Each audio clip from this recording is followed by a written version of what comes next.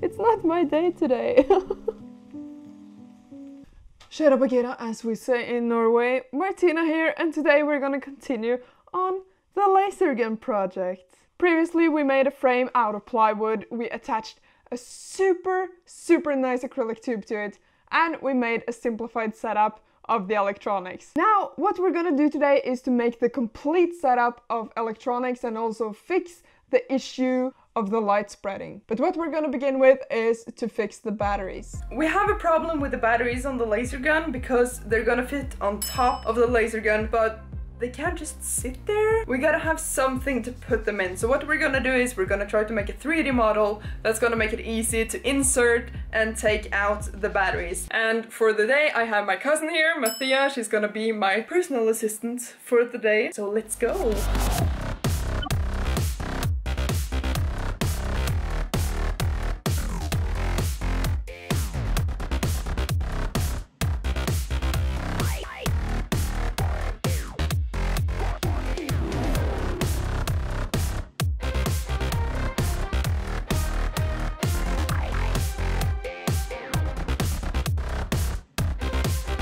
Okay, let's see if this thing fits on the model. No!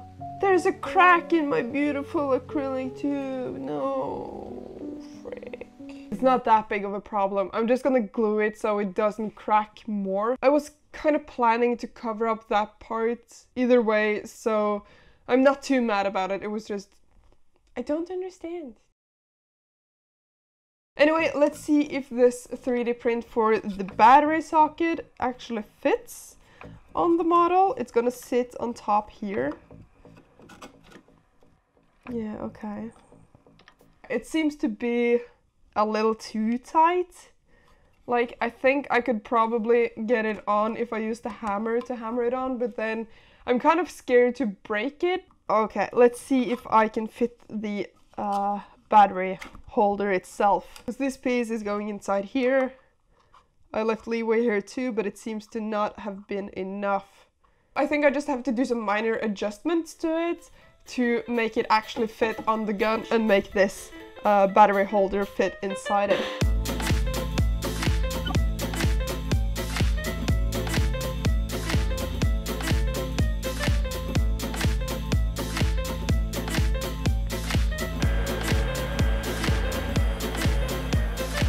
Well, that's gonna take a while, so I think I'm just gonna go down to the basement and try to figure out what we gotta do with this focal lens to get it to fit into the LED socket.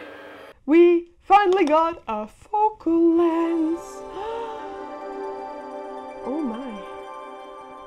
It's beautiful. So I have one question about the focal lens, and that is whether or not I need a certain distance between the focal lens and the LED, or whether I can just put it directly onto the LED. So I'm just gonna break it. It's not my day today. It's a good thing I always buy 2 of everything, and this is why, because I'm a clumsy mess. Let me clean this up, hold on. Oh man. I've turned off all the lights. Now let's test out this focal lens. This is without anything, a little bit of a distance, and all up close. Guess a little bit of a distance, focus it a bit more. So my plan now is to fit this focal lens into the 3D model. I'm thinking just to leave maybe a gap of 2 millimeters or something between the LED and the focal lens. So let's just get into super fast fix mode!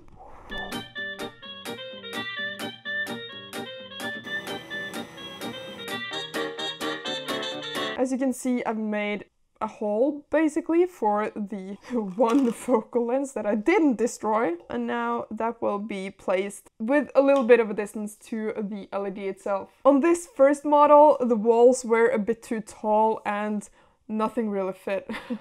Everything was a bit too tight. On the second one, I made the walls a lot shorter, but the problem on the second one was that this battery connector only fit in one direction and not both. But third time's a charm, and this one fit perfectly, so I printed 2 of these that I'm just gonna probably glue together like this on the gun. Oh, and by the way, if you want to have a look at any of the materials or 3D models or something that I use on this laser gun, I will leave just basically a ton of links down in the description if you want to have a look. So I think what we should do next is to solder a couple of wires to this battery connector so we can fit that into the socket.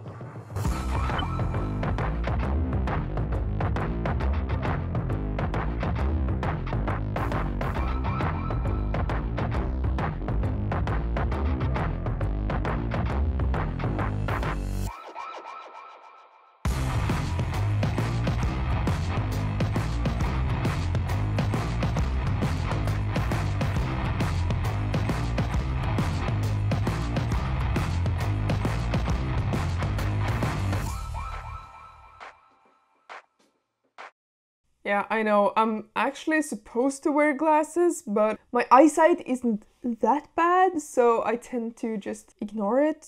I basically got all the large components laid out where they're supposed to be, I just haven't wired them up yet. I've got the battery sockets up here, they're connected together. I've got the buck converter and boost converter on either side down here. We got the fans and the LED socket with the connection we made the last time. And finally we got this nice little box for the Arduino. What's cool about this box is it's got 2 slits on the side so I can easily just run cables through here. And also at this end there's a hole so I can easily access the Arduino and just plug a cable in if I have to do some changes later. I want to try to incorporate this lid into the design of the gun so it's kind of visible from the outside. What I have to do next is to wire up all the components, and I'm gonna try my best not to make a hot mess of all the cables that are gonna go in here, because there's gonna be a lot. So let's hope I can do that.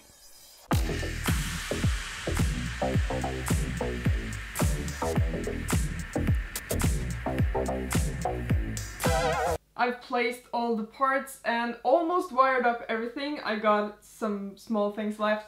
But the one thing I really need help with is to program the Arduino. So I think I have to ask... Oh! Did I hear programming? Oh, fuck. Well, what kind of programming will we be doing today?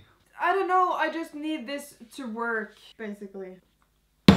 Well then, let's get it to work.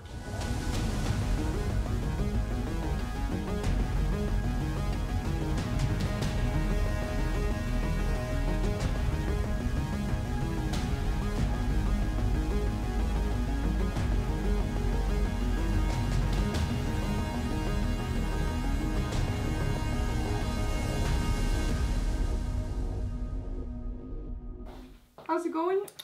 Is it working? The relays seem to be working, but we still need to get the addressable LEDs working. Right. And then we're good to go.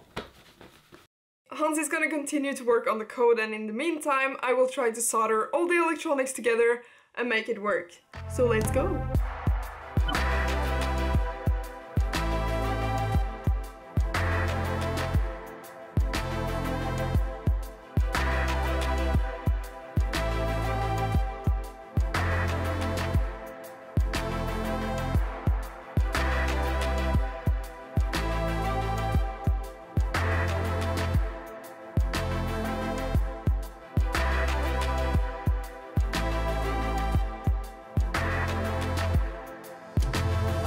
So I tried to use this type of elastic, but it has a bit too much pull in it, so the trigger didn't really snap back into place. I switched it out with a rubber elastic, and now it just has a really nice snapback. The only thing I'm worried about is that this rubber elastic will break over time, but I think when I start to cover this thing up, I will just make sure that this part is accessible in a not too inconvenient way, so I can switch it out. But I really love the way it feels so far.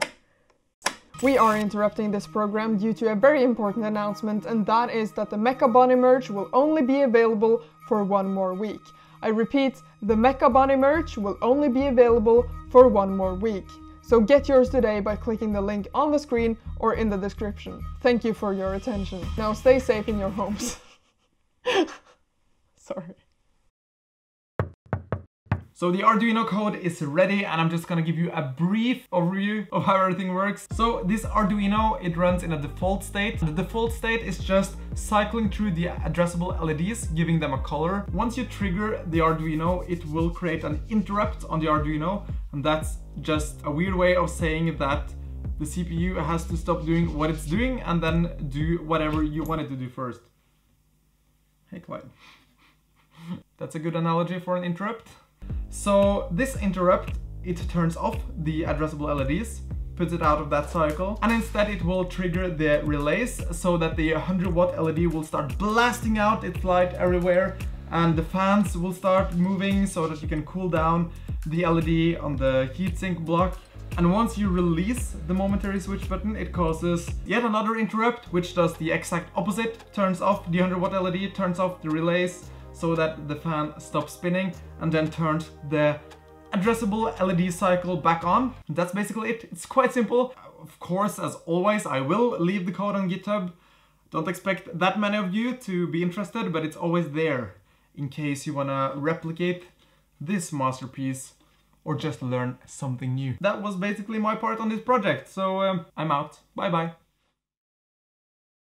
So I wired everything up and Hansi helped me create the code for the Arduino. Yeah, we did have a couple of issues along the way with like minor things not working as they're supposed to work, but finally it works! And I'm so excited and I want to show you. I got my batteries here. They're connected together. We also have a kill switch up here just so we can turn off the whole system without having to take out the batteries. So when we flick this on, that turns on the system. Now, when it's in kind of the passive mode, it will light up these LEDs around the gun. We haven't really decided on the exact animations and colors just yet. I think that will kind of be for later when we've started covering this thing up. Oh man! Oh, holy crapperoonie. Oh my god, I can't wait to cover this thing up! It's gonna look so good! And also, I'm not gonna lie, I'm really happy that the electronics are over. I find it really hard. By the way, I just wanted to tell you that since the previous video, we've got 20 new patrons and 3 new YouTube members, which leaves us at 135 patrons and 6 YouTube members. And I just want to thank you because you make it possible for us to do, well, this kind of crazy stuff. Oh, and we also got something special planned for our YouTube members and our Patreon supporters, but we're still kind of in the idea phase, so I don't want to reveal too much. But something's coming your way for sure. And if you guys want to see what we're up to like in between videos, you can check us out on either Twitter or Instagram or both. Or neither. Oh, and if you're new here and you haven't subscribed yet, I'm just telling you that Astrid, she will stop purring if you don't subscribe. You know what to do. Bye!